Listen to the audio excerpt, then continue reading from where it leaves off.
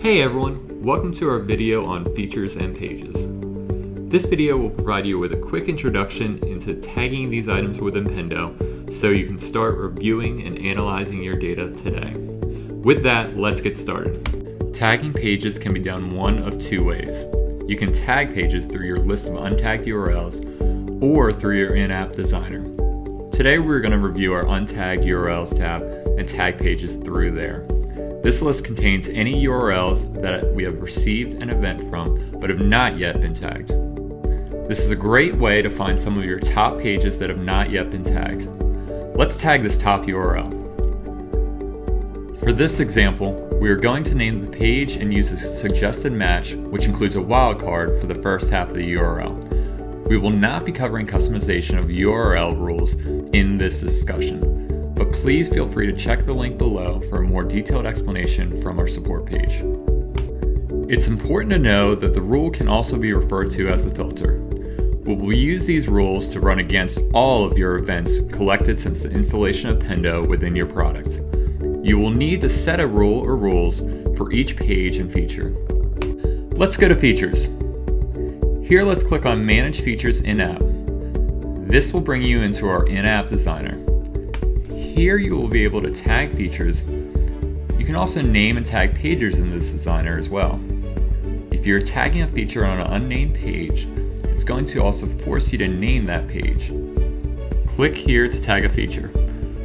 You notice that it will highlight objects as you hover over various features on your site. Let's select this one. First we'll name it. Next up we need to look at location. If you're looking to tag an activity of a feature within a specific page, you'll want to leave it page specific. If you're looking to tag something that can be seen on multiple pages, such as the feature we are selecting for the menu bar above, you'll want to choose site-wide to capture all activity. Again, this is setting the filter we will use in collecting your data. With features, Pendo will count the number of user events that exist based on the page and element rules which we set. When tagging a feature, you're setting the rules in which we will use to filter all of your data since installation of the Pendo snippet. Suggested match will normally provide you with exactly what you need. If we move over one, you can also select by parent. As you can see, as we move down the list of parents, we are moving farther out on the object. The goal is to be specific with your tagging. You would not want to tag this parent list as it's broad and can capture more than you want. Moving over to custom CSS. On a rare occasion, you'll need to customize the CSS rule. If you'd like to learn more about this topic, click on the link below to jump over to our support page, where we can spend a little more time walking you through this topic. Now that pages and features have been tagged, we are able to view information on a tagged page or feature. In pages, you can filter by segment and date at the top of the page. Additionally, you can adjust the name, color, and rule.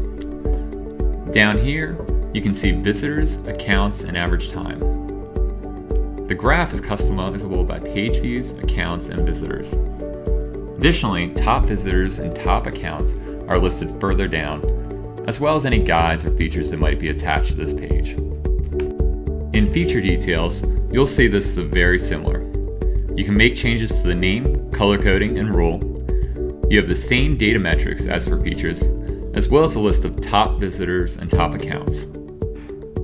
Now it's time to try it out for yourself. Please check out our support page at support.pendo.io for answers to frequently asked questions, as well as additional short videos such as this that review various topics within Pendo. Good luck and happy tagging!